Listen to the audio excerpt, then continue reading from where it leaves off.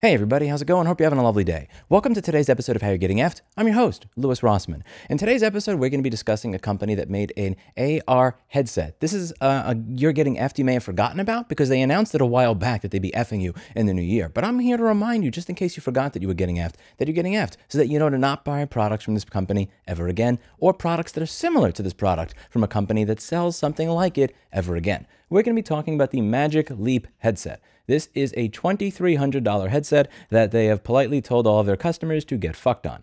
It says over here, as of December 31st, 2024, the Magic Leap 1 is no longer supported. Magic Leap 1 will no longer receive OS updates or care support. And you may think, oh, okay, whatever. I'm not going to get an operating system update. I'm stuck on the old version. No, that's the old definition of ownership. The old definition of ownership meant that you could not use Windows 10 on your Pentium 2. The new definition of ownership is you don't even get to use Windows 95 on your Pentium 2 because your computer, which is what everything we use is, has to connect to the internet in order to work, to get permission from the manufacturer, because getting permission when you bought it is not enough. This has to connect to their server. So the Magic Leap 1 core functionality, including the device and apps, have reached end of life. Also, the cloud services are no longer available. Now, why are these cloud services so very important? If you take a look over here, this is an interesting one from Twitter.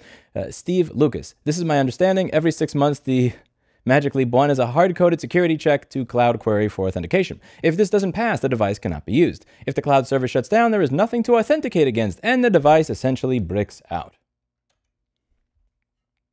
This cost over $2,000. $2,000. Now, I know that this announcement was made quite a while ago, so you may wonder, why am I pouring salt on the wound in the new year only a few days after it stopped being supported? So you remember that you got fucked in the hopes that you won't get fucked again. The Who had a good song about this. It was just a little bit more G-rated. I know somebody out there is going to say, oh, you know, this is from 2018. It's old. You're not going to keep your augmented reality headset for 6 years, are you? But that's not the point. It's not the point. Why should they be able to take it away from you? Somebody out there is going to say, well, they can't afford to run those servers forever. You only paid once. You expect too much. You're entitled. But you're the one who made the conscious choice to require that this device connect to your server to run.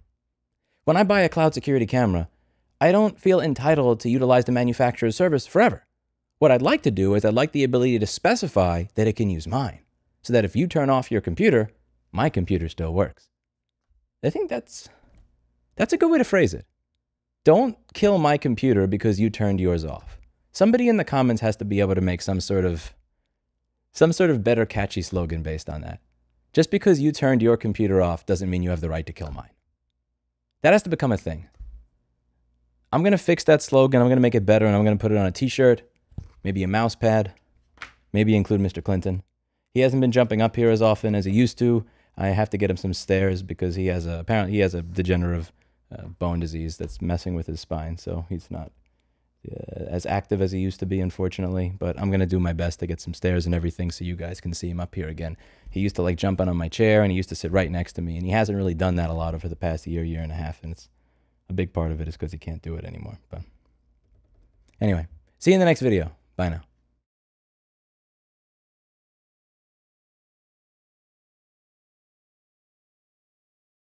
Hey everybody, how's it going? To my left is Mr. Clinton the cat. Say hi, Clinton. Good boy. So today's video is going to be on this Dell Luna concept that a lot of you have been